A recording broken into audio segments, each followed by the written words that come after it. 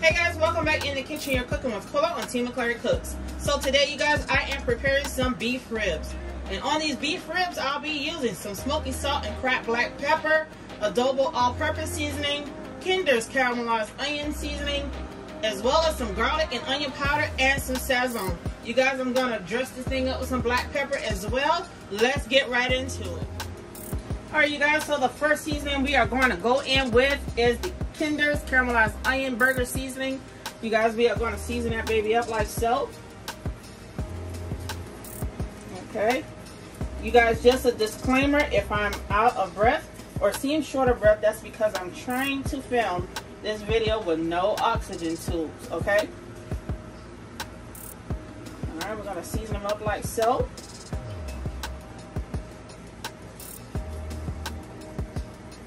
Alright, after we have generously seasoned these ribs with the caramelized onion seasoning, you guys, I'm going to go in with some adobo all-purpose seasoning, okay?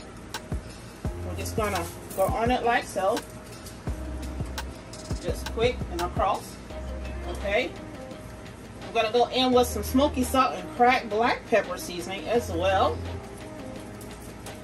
Let's get that on there like so. You guys, I may not use the regular black pepper since this one has pepper in it.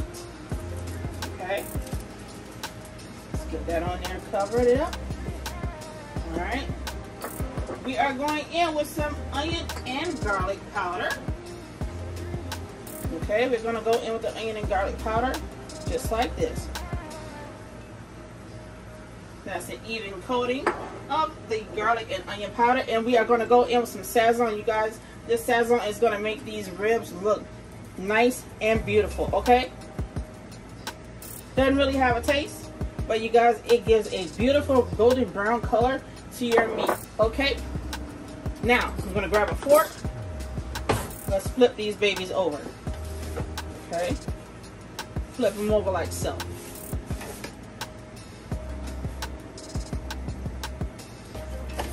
Let's get them in there. Just like that. Alright, you guys. We're going to go in backwards. Let's go in with the sazon first, you guys. That gives it an even coating of flavor. And you guys, your flavor will also be evened out at the end. Alright. The onion and garlic powder.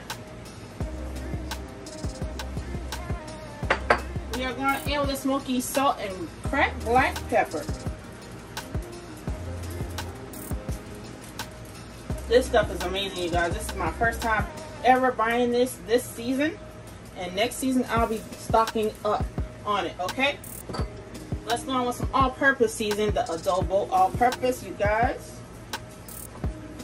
And last but not least, let's go back in with our caramelized onion burger blend, okay? I'm only using this one, you guys, because I love the onion flavor that it has. And you guys, you can find this one at Walmart as well. Go in the seasoning aisle. Spend about $3-4. It's nothing, right? Okay. Now, what I'm going to do is sit this one off to the side. I'm going to season my other one up. And you guys, when we come back, we'll be sticking it in the oven at 450 degrees until golden brown or fork tender. Okay? Alright, you guys. Our meat is now seasoned and complete.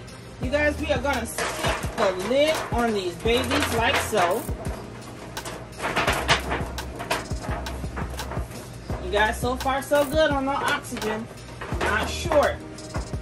Okay, I'm gonna stick the other lid on here like so. Now we're gonna stick them in our oven as stated earlier on 450 degrees until golden brown and or fork tender. Okay, let's stick them in there now.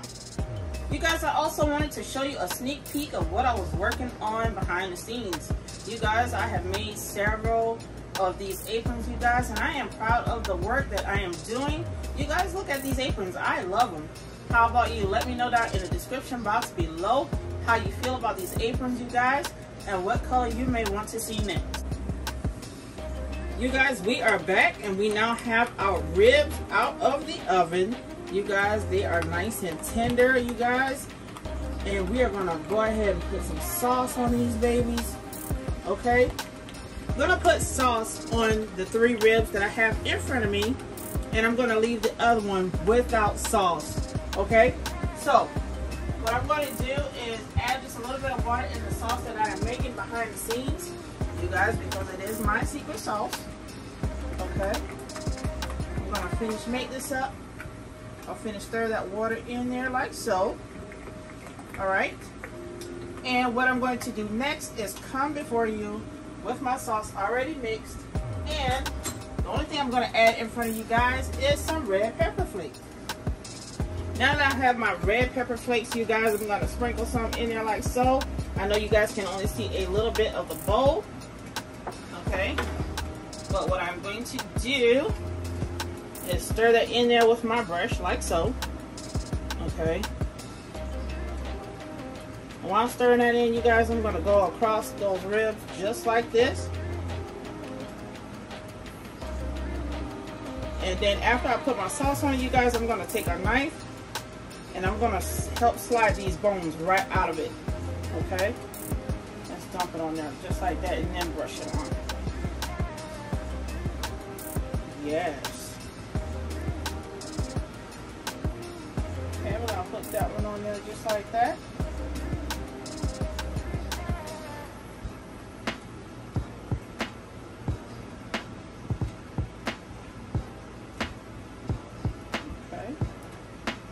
And the same with the last one, you guys. As stated earlier, I'm only going to do the 3 that's in the pan in front of me with the barbecue sauce. All right. And the others, we're gonna leave that one plain. Okay. All right, you guys. I have my ribs out of the oven, you guys, and as you can see, I have sauce on the 3 that's in front of me, and I have the ones with no sauce right here on the side. You guys, this is how I'm gonna leave it. I'm going to pair this with something and we'll be right back. You guys, we are back with the final results plated. You guys, we have our field peas here along with some beef ribs and some white rice. Let's drop some parsley flakes on there just like so. And you guys, now it's time to eat. If you like what I've done, please like, comment, and subscribe. Hit the notification bell so you'll know when I'm back in the kitchen. Until next time, I'll see you soon. Bye.